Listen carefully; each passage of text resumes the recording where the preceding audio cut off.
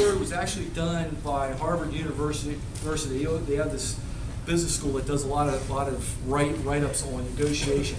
This is the most powerful word in negotiation. Can anybody tell me what that word is? You. Have an idea? We? You. No. Expectation. No. The word is because. So what's the word? Because. Okay.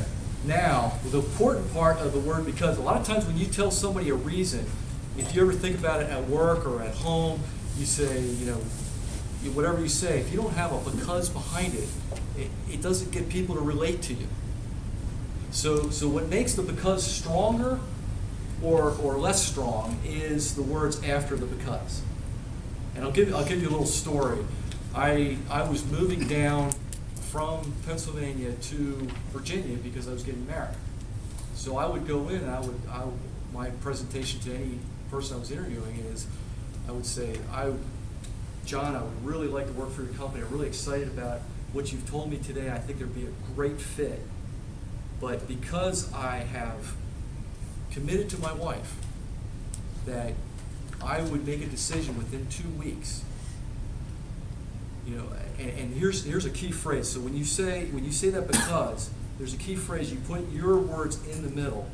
So because I made that commitment to my wife to make a decision in 2 weeks, I just want to know, will that work for you? So write that down. Will that work for you? And then what you do after that, will that work for you? You shut up. Because whoever talks first loses. So you want the interviewer to talk first, because if he talks first, you almost got it. This technique, every time I've done it, I kick myself every time I don't do it. I've gotten a job offer on the first interview. Because they want to know, you got to think on how an interviewer is thinking.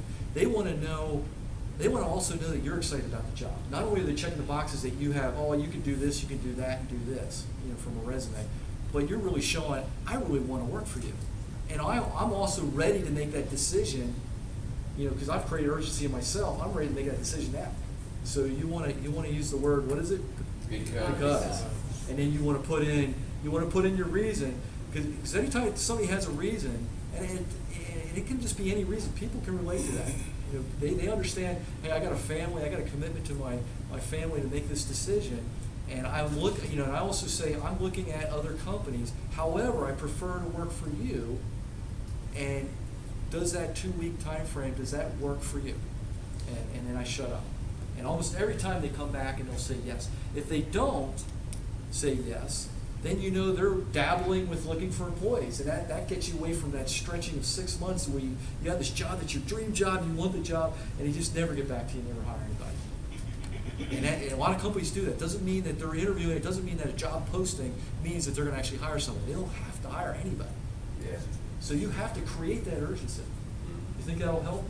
It sounds like a bold move, but it's really a powerful tool. And I think if you use the words because, your filler, and then does that work for you, and then you shut up. It's very, very powerful. So and again, this is all in preparation. The interviewer doesn't know what's coming at them. Do we have people in here that interview? so they really don't know. It's really planned of how you're going to prepare. And all these things are preparing that you will get that offer, whether you're going to take that job or not. I want to put you in the position that you can decide, not the interviewer decide. That's where you want to be.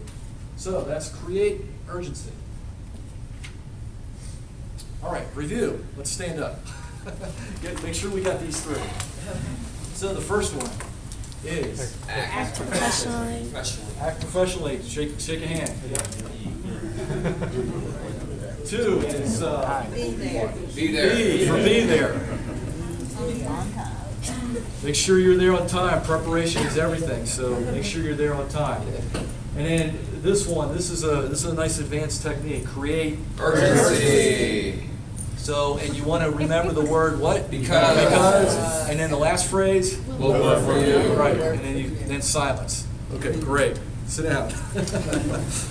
Now we're going to get a little tougher on some of these things as we go, but they're all really good. And matter of fact, if you just use some of these, it'll make a world of difference. Like the thank you note before the interview, the creating urgency. Some of these will make such a huge difference. Now the next one is D, and this is what you're going to do for D. D is take a fist, and you're going to go demand a decision. So D is demand a decision. And I learned something from one of my first jobs out of college. A gentleman from Sharp, that he told me, you know, when you're out there selling or whenever you're out there working with anybody, is never get off the phone, never leave any appointment without a commitment to the next step. So have you ever left a meeting and you really didn't get some sort of commitment? You know, you may not get even if you don't get the job offer at that meeting, you want to get a commitment to the next step. So what happens is, one of the jobs I interviewed for was a oil company out of Baltimore called Crown Petroleum. They don't exist anymore. And when I went for the interview, I was changing industries, and it was really cool because the voice that was in my ear was that, hey, this isn't that great of a job. It's a pretty good sales position. And when I went there, I found out that the guy says, oh yeah, by the way, you know, our salary's somewhere around, you know, 40,000, and you know, we have a range depending on your experience. And he was telling me, and you get a company car. It's not a Lexus or anything, but it's a nice car. I'm thinking, company car? I've never had a company car before. So I'm sitting there, I'm like, I want this job. You know, so it was my first job. I was young, and I'm thinking, wow, cool, company car. I don't have to worry about that. And you know, so he's not seeing it. So and then plus we're also connecting. I could tell that we were connecting. But when we ended the interview, you know, he never really gave me any kind of idea of the next step. So what you want to do on this step here is you always want to get that commitment. And when I was looking at the commitment for him, I was trying to figure out what am I going to say to him, you know, to get this thing rolling. So the first thing I said to him was, so what did you think of me, you know, as far as all the people you've interviewed? He said, well, Pete, you're the first one I've interviewed. and I don't know if you've ever heard this, but real estate agents, is anybody here a real estate agent by chance? Oh, Vincent is, right? Anybody else? Yeah, I've always heard this from real estate agents. You know, two things they always say is location, location, location. But the other thing is, when a real estate agent works with you, they want to make sure you're the only person that they're working with. They don't want you working with 3 different realtors. So they always want to be, I always call it, you know, if you're first, you want to be last. If you're last, you always want to be last. So whenever you go in an interview, you know, being first is not good. So I knew right away when he told me I was the first one, it's not good.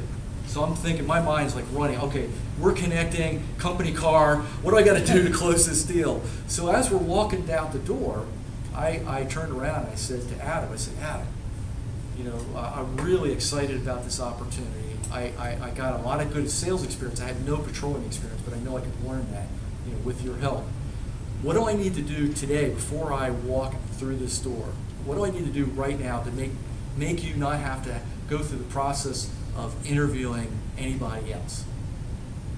And it was amazing his results, but I say that because being an interviewer myself, most people, if you take away the HR folks basically try to whittle things down and look at, you know, taking people out of the pile. But once you get the actual hiring manager, that's not what they do for a living.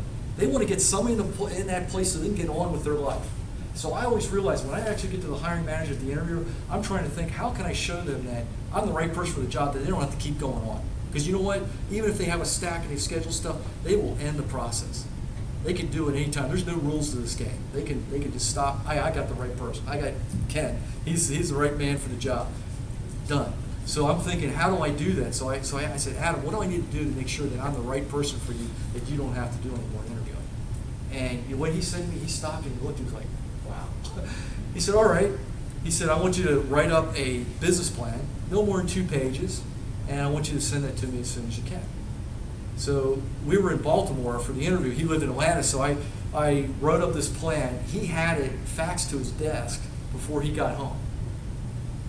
And this was like right before Thanksgiving. I didn't want to wait very long. He called me right after Thanksgiving, that Monday morning after Thanksgiving, and offered me the job. And he never interviewed somebody else. And you know what? Guess what?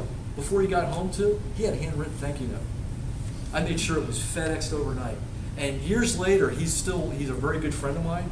I was at his house, and he's got 4 daughters. And the one daughter says, "Oh, this is Pete Moyer. He's the guy that sent that really cool handwritten thank you note. We told you, Dad, to hire him." And I was like, it's like, "Oh, don't tell him that." I thought that was great. So now that they really reinforced that my techniques do work. So I've heard that from that. So on this demanded decision.